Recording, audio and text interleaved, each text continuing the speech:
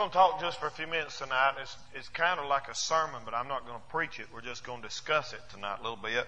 And you feel free to say something if you want to about the age that you and I are living in. I will call it the age of Antichrist, and not age of the Antichrist singular, the age of Antichrist plural, the day that we're living in. And I believe that tonight. I believe we're living in a scary time. I believe we're living in a very, very dangerous time.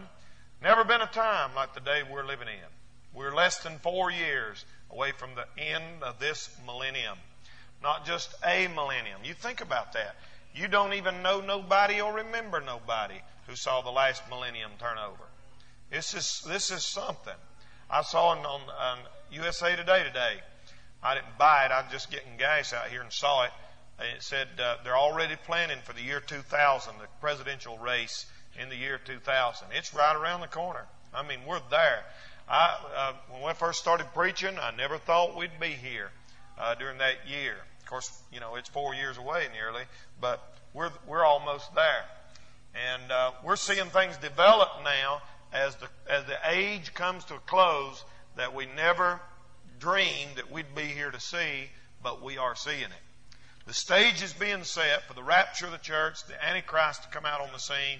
And the Bible tells us here in 1 John 2, look at verse number 18. Look at chapter 2 and verse 18. Little children, that's a term he uses there in 1 John. It is the last time.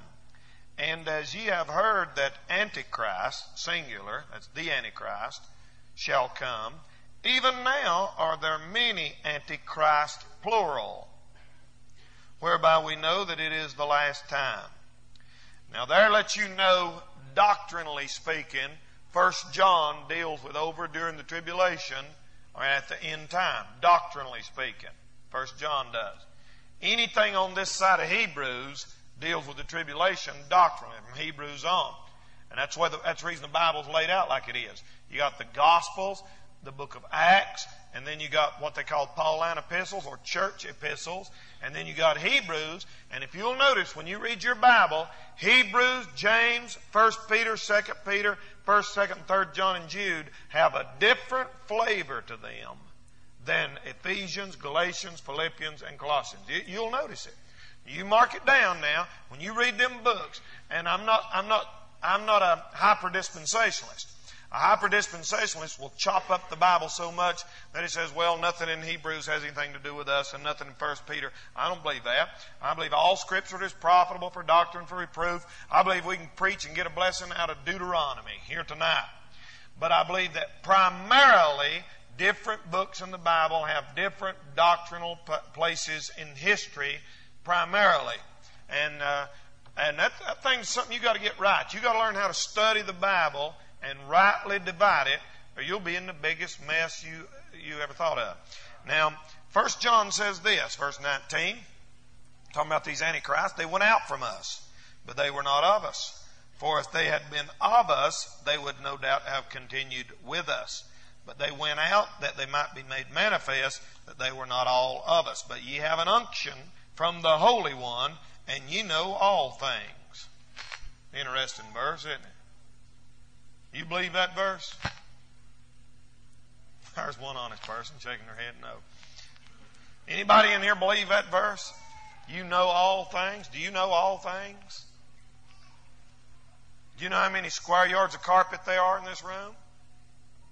We said you have an unction from the Holy One and you know all things. You see what I'm telling you? You got to learn how to read that Bible.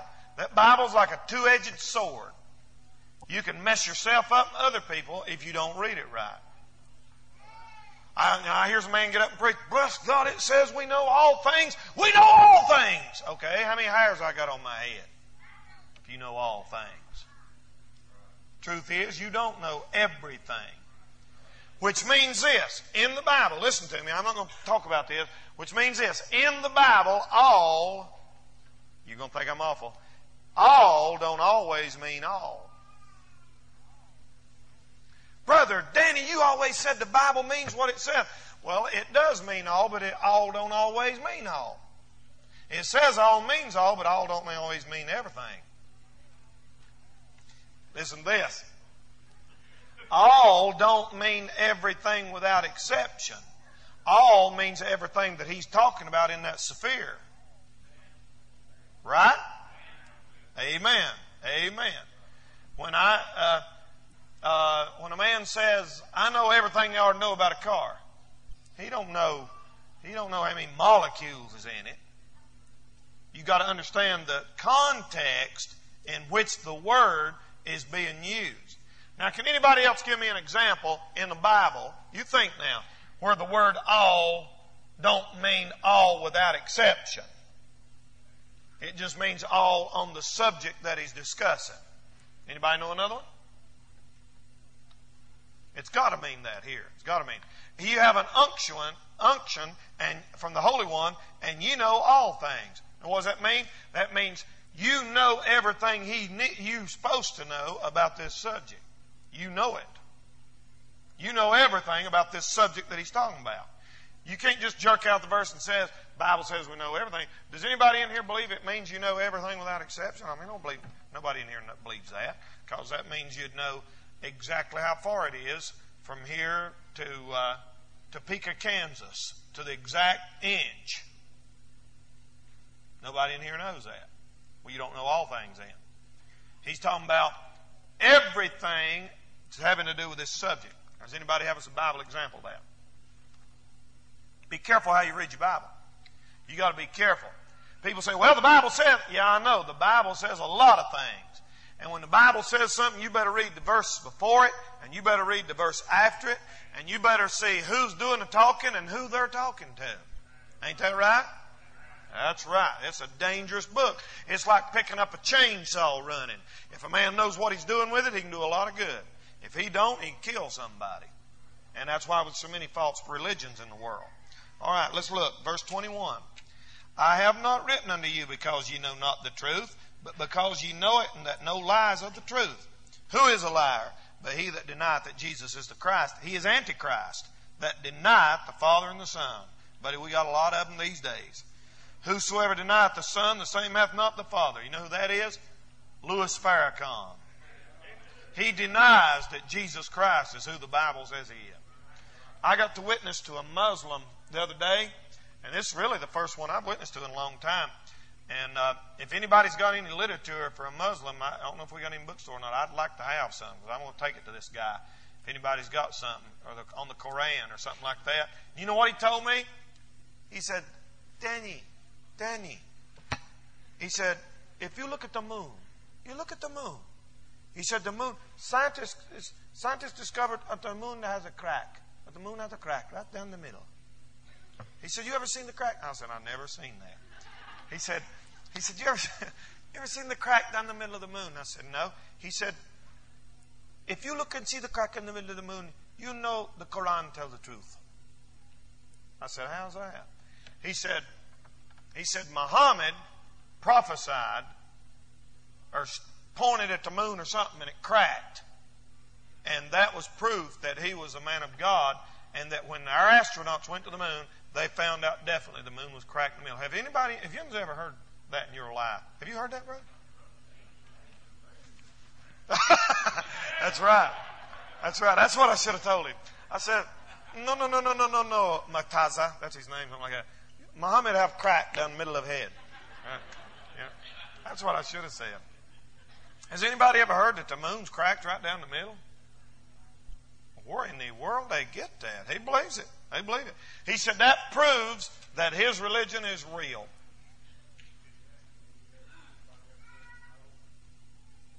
Did he ask me about the soul? No, we didn't get into that. You know what he said? He said this, though. This ain't no lie. I said, well, Jesus rose from the dead. He said, no, that's Christian view. I said, that's right. That's Christian view. That's Bible view. He said that when Jesus was crucified on the cross, and they took him down from the cross while he's still alive, and they put somebody that looked like him in the tomb, and they come back, and it was really him, and he never did die. That's what he said. He said he never did die. And I don't know if all Muslims believe that or what. I don't know if does anybody in here know? That's what he said. He said Jesus really didn't die. They just put somebody that, he said God made that person look like him. And I said, nope, you're wrong, man. He died and he rose again. And I said, that all eternity depends on that, you know. And of course he would not believe it. He said, that's Christian view. I thought we had, do we have any? Okay. In English? Okay. Well, anyway, that's what he said. He's a liar that denieth that Jesus is the Christ. He is Antichrist. Look at verse 23. Whosoever denieth the Son, the same hath not the Father. But he that acknowledgeth the Son hath the Father also. Now, there's a clear statement showing you that the Bible and the Quran contradict each other. They cannot go together. People say, we use the Bible and we use the Quran. Well, they contradict each other. That verse says, if you don't acknowledge the Son, you ain't got God. You can't go to God except through Jesus Christ. Verse 24. Let that therefore abide in you which ye have heard from the beginning. If that which ye have heard from the beginning shall remain in you, ye also shall continue in the Son and in the Father. And this is the promise that he hath promised us, even eternal life. Now, verse 26, let's go ahead and read it. These things have I written unto you concerning them that seduce you. We're living in the age of Antichrist. Where are we tonight? The way you know where you are in Bible prophecy is you look at your watch, you look at your calendar. If you're traveling on a journey, you got a map. A lot of people say that they don't use a map or read a map. Now, I use a map. If I'm going somewhere, somebody said, are you going to ask that preacher to give us directions to get to New Jersey? I don't need that preacher to give us directions to New Jersey. I got a road atlas. That thing's more right than what that preacher would say. That road atlas is right. It's got the interstates on there. It's got the roads on there. If you know how to read your map, you can even figure out how far it is from one place to the other. It'll tell you how far, like from Washington, D.C. to New York City. I don't know, 300 miles or something. It'll tell you. Now, you know what that is? That's a map, if you know how to read it. This right here is a map. This tells us where we are. You know where we are? We are right next to the coming of the Lord. Real right next to it, according to this map. The age of Aquarius began in the 60s. I remember them weird songs that people sung back in the early 70s even. You remember, this is the dawning of the age of Aquarius, age of Aquarius. Well, I didn't even know what that's talking about. What that was the new age beginning to kick in. Them mamas and papas and I forgot who all them old people, crazy people was. Like Jefferson Airplane, huh? Who was it? Fifth Dimension. That's right. That's who sung that song. Judy was playing that when I was a little kid. You're right. I remember that. And man, they sung that song, and I'm telling you what. They were saying, we're getting ready to kick in. We're getting ready to kick in to a new world. And I believe that the Satanic Church began in 1966. The Satanic Bible was printed in 1969.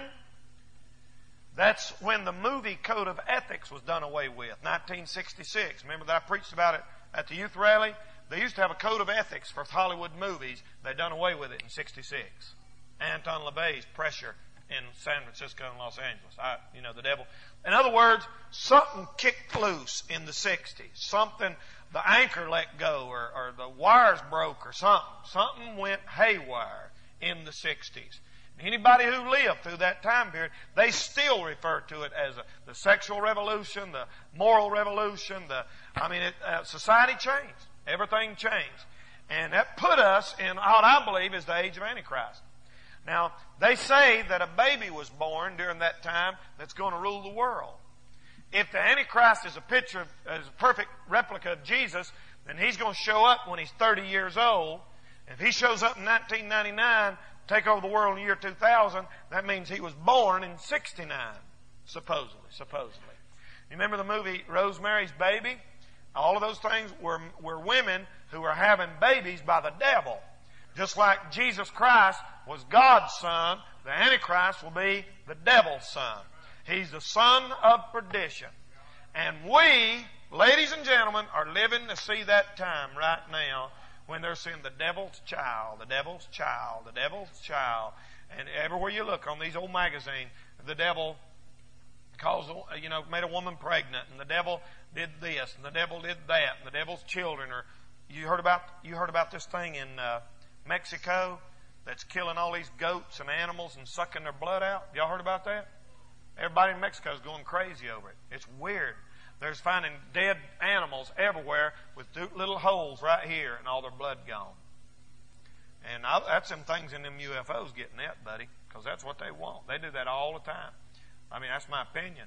But they calling it something like the devil's boogeyman or something. But that's the day we're living in. The first man stepped foot on the moon in 1969. We see in the first satellite in 1958. The first man in orbit in 1962. 1973, they said you can get an abortion. 1963, they put the Lord's Prayer and Bible out of our public school system. 6 months later, our president was shot down in Dallas, Texas, and they were mourning and saying, "Oh God, why'd you let this happen?" The Beatles came and new morality kicked in. Everything is just like somebody just cut the supports out from underneath our nation. They'd never believed. We got a clock. We got a map. We got a calendar. We know where we're at. And what's the world looking for tonight? What's the world looking for this evening? The world this evening is looking for a leader. They are looking for a leader. Even the Clinton supporters would vote for somebody else if they had anybody else. This coming election we're going to have, you know what's going to happen if we ain't careful? We're going to fool right around, and that nut's going to get voted in again. I mean, I hate to sound that disrespectful. I may respect his office, but that's what's going to happen, people. We're in a mess politically. And if he carries us on into the year 2000, we're in trouble. 2 years ago, he couldn't have got 10% of the votes. Now, all of a sudden, things are beginning to change. I don't know about Dole. I don't know Ross Perot. He'll probably stick his nose in there just to divide it up and get Clinton elected again. And look, you think people have enough sense to see that. But it's just like the spirit of the devil is just working in high places in order just to set this thing up for the Antichrist. If Clinton don't get elected, God may give us a little grace. If he does, our time's short. Our time, the rapture, is going to hit sometime soon. I don't know that. I'm just giving you my way of looking at it right now. Did you know in Germany in the 1920s they went bankrupt? 1923, the German mark was 4 to $1. And went to 160 for $1. The German mark. Then $1 million to $1. People were using them to start fires with. They were using them for wallpaper. They were worthless. People, they saved their life savings just to eat off of. They'd bring money in baskets and just set it down. It's worthless. They had money, but it wasn't worth nothing. You listening to me? In Germany in the 1920s, they had money, but it wasn't worth nothing. You couldn't buy nothing with it. And the nation went bankrupt, and you know what they said? They said, we need somebody to get us out of this mess, and Adolf Hitler stepped out. He stepped out right at the time when Germany was looking for a leader. And brother, when he stepped out, I read a story about him one time, and I read that Adolf Hitler was a kind of a normal person. I mean, nothing special. Until one night he went and saw some kind of movie and it stirred him up, and he went out on a mountaintop and stayed all night. And he stayed all night and all day, and they said when he come back to town, he is a different man. He got anointed. He said from then on he could just speak and people would just be drawn to him from everywhere. The devil I don't know what he done. He got the anointing on him. Just like God anoints a preacher and people want to hear his voice, the devil anointed him and he pulled that crowd together. They looked for a Messiah to save them. He spoke as, just like something they'd never heard before. But I'll tell you something. A lot of people thought Hitler was the Antichrist. Hitler didn't have TV. He didn't have the media.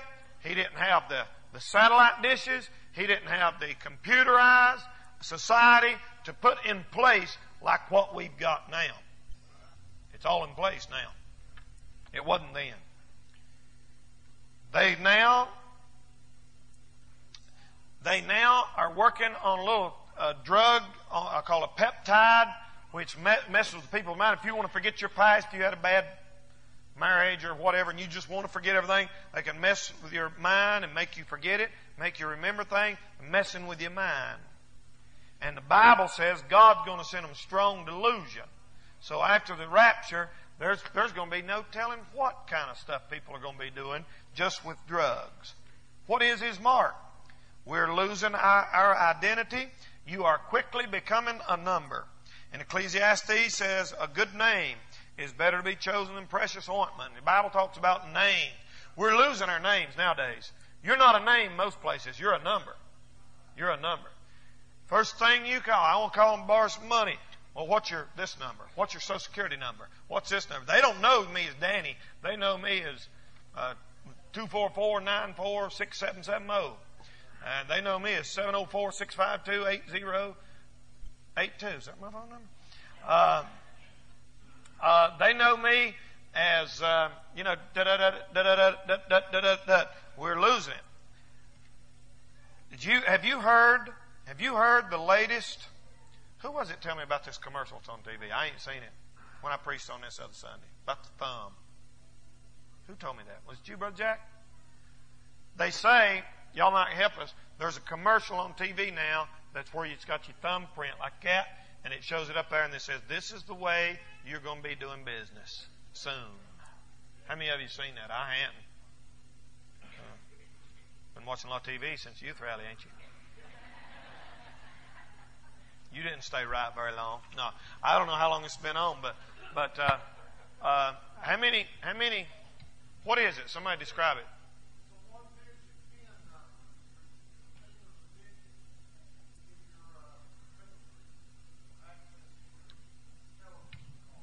And what that's saying is, for a few years, we had a number. When you went to buy something, you just give them your card.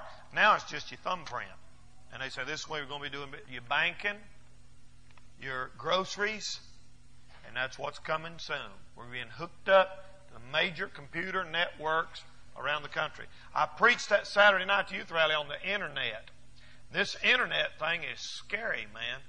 When you hook into that, you're tapping in to the whole world. And the scary thing about it is, you're not just tapping into them, they're tapping into you. And they got everything on your computer they have access to. And you have access to everything on their computer. And that's mind-boggling. 30 years ago, they'd have said impossible. They're doing it for pornography. They're using it for buying and selling things. For you name it. You name it. You can find it on the internet. Look it up. And that's just mind-boggling. That is absolutely beyond belief. But it's happening. It's happening right now. We're headed for a cashless society. Y'all seen the new $100 bills, I'm sure. Lady at the bank told me one day, I was talking about them, I said, them things look like monopoly money.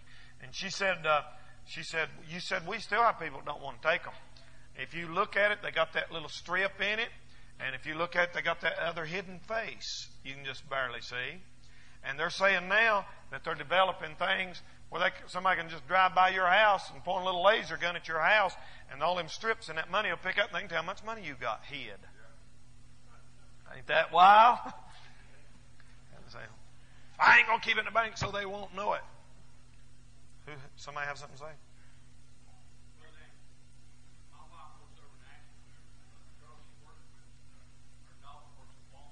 Yep.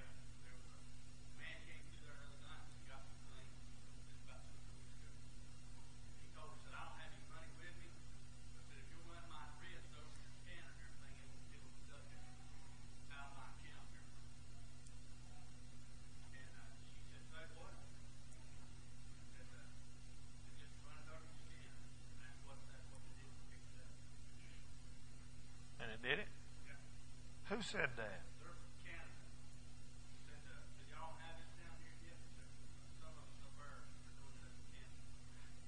You seen that, Marty?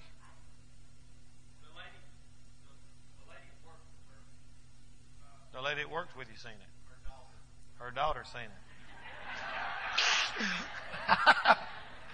Okay. 1, 2, 3, 4.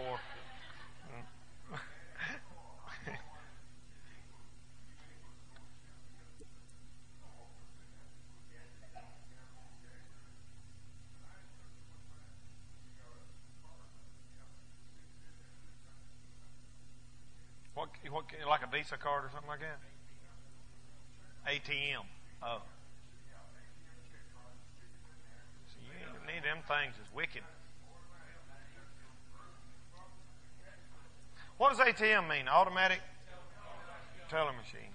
I don't understand why don't you just carry your money in your pocket? Because you'll blow it? Mm-hmm. I know why you do it. I'm just kidding. Yes, hold it. Hold it.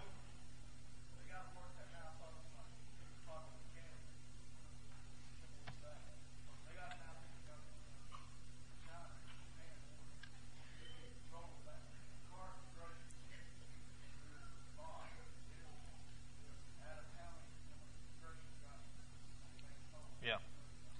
Well, I know that the women that can push these carts through these stores at speeds of over $70 an hour. I know that for a fact. All right. The New Age movement is unbelievable what's going on. They quote the New York Times, quote, "We will build a new world." Somebody just told me this. I'm going to try to get the documentation, or somebody here might even know that the sign at Mount Mitchell State Park had something like United Nations Park underneath it and then painted over it. And that's a preacher that's putting this out down in Charlotte. And I don't know if anybody knows that or can verify that. If I can find it out, I'll tell you. But what's happening? What's happening is we're seeing that. Did you know they're saying now that we're going to build a German military base here in America, and that's supposedly a fact, right? What's happening is the world's mixed. Everybody's mixing to become just one world thing. We're erasing the boundaries of our country, and you can see that in the public school. In the public school, they don't want to teach anything that makes America appear to be sovereign to all the other nations or superior. They think it's wrong to teach that America is a superior nation to, say, third world countries or something like that. That's ignorant. That is ignorant. They're tearing us down, building them up, so we're headed for a one world government. Jesus is coming soon. Antichrist will be here. You better not get left behind. If you ever want to go on visitation, better do it tomorrow. I mean, if you ever want to sing a song, better do it this Sunday. If you got loved ones that are not saved, you better talk to them.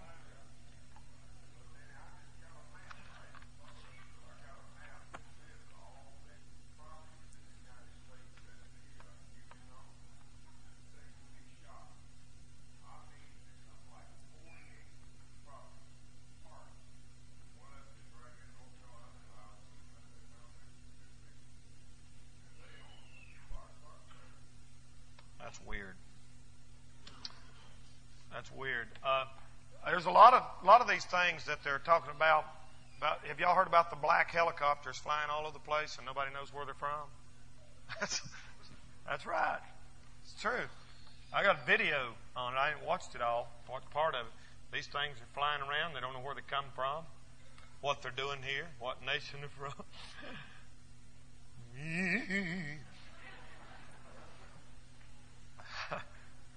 Yes, ma'am.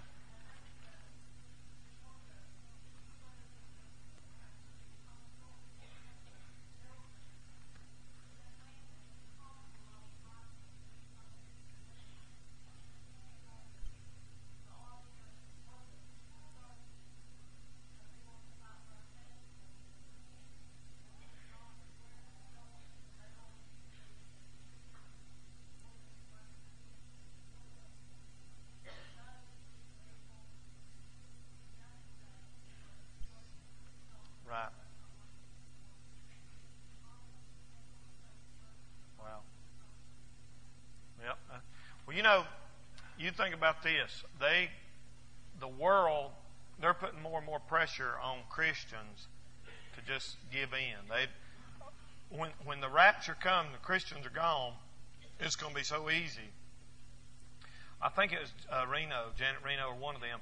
They gave the definition of a cult, and they said the definition of cults was people homeschooled their kids, people who went to church more than once a week, something like that, people who believed that the end of the world was coming.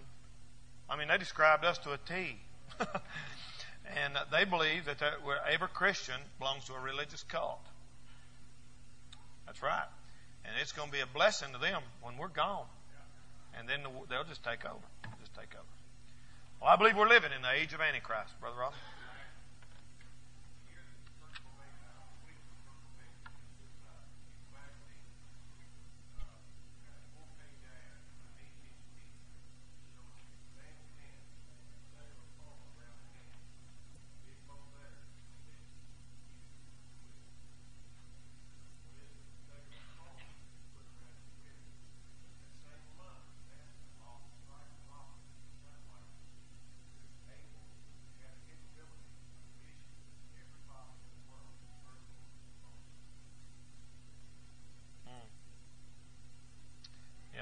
It's being said. The Bible said the mystery of iniquity doth already work. So He's working right now, setting the stage.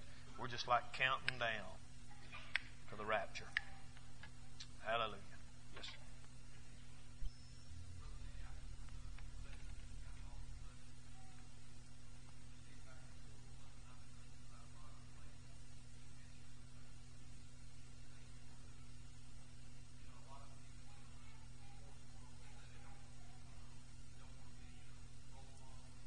Yeah.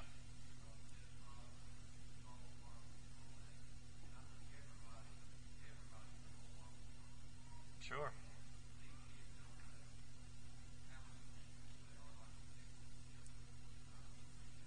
Amen. That's the truth. I mentioned that day in chapel. They don't realize what an influence they are on them. Tony?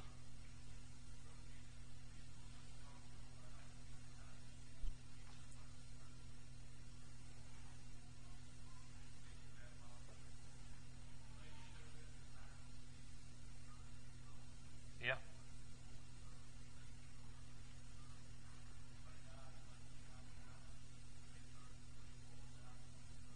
Yeah. Yeah.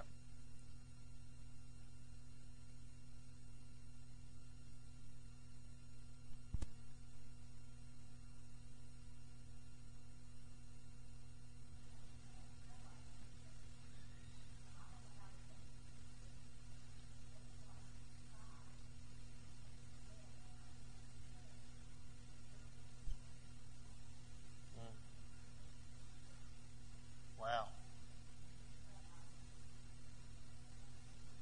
Well, the world's looking for a leader. There's no doubt about it. And Jesus said, I'm come in my Father's name. You won't receive me. If another come in His own name, Him ye will receive. And they will receive Him. So I hope you're prayed up, paid up, confessed up, ready to go up. Because it could happen any day. Let's stand.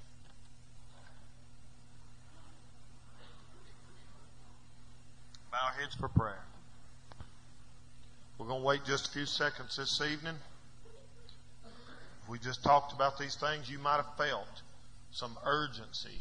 You might have felt, hey, buddy, if I'm going to do anything, I better get on the ball and do it.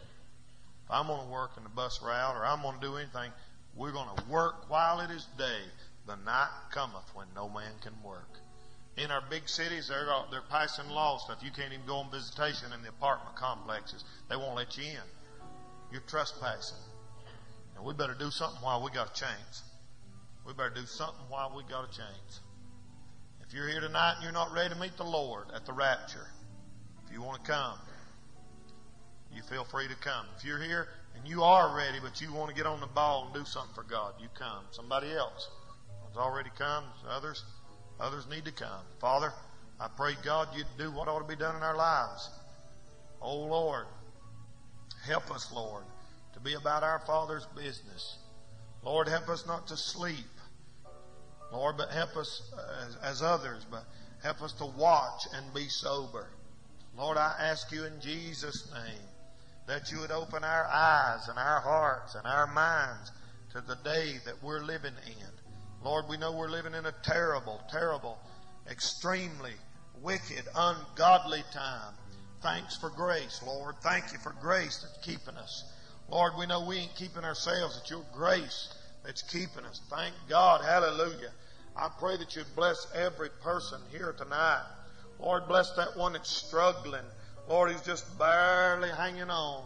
God, I pray that you'd help them, Lord, to be strong in the Lord and the power of your might. God, I pray that you'd move upon them. Help them. Lord Jesus, I pray, God, that you'd move on them, Lord, to overcome temptation and sin. Lord, I ask you, Lord, that you'd help us to be soul winners. Help us to make up our mind, God, that we're going to be a soul winner. Lord, that's all that's going to matter one day when we get to heaven. Lord, it's not going to matter what house we lived in or what kind of shoes we had on. But God, if we brought anybody with us and was an influence on them for Jesus' sake, move on our church, Lord. Let us be a soul-winning church. Let us take somebody to heaven with us. Let us reach out and snatch that one that may be close to hell and tell them about Jesus. Oh God, I pray for that man, that Muslim. Lord, that you'd give me some words to say to him. That you'd give me some literature to give to him. And God, thousands of others like him. Lord, I don't believe it's an accident that I got to talk to him. I pray that you'd help me to say something to him. I pray that you'd move in our hearts, move in our church. God, pour out your Spirit upon our hearts and lives and help us to live for you and serve you and do right. God, send revival in these last days. Lord, may we see another great move of your Spirit, Lord, before the rapture. And Lord, help us to live right and show others. God, whatever you do, we'll praise you and thank you for it. In Jesus' name we pray. Amen. Amen. Just keep playing for a minute. These are still praying tonight. Just a minute, we're going to let you go and have a little fellowship before you leave. We will have visitation tomorrow morning at 10 o'clock, tomorrow evening at 7 o'clock. Make you way out. If you got babies, bring them on. We'll let some of the girls stay here and babysit, and we'll go out and tell somebody about the Lord. You want to do that? It's good weather. It's warm. It's a good time of year to visit. And don't let it pass you by.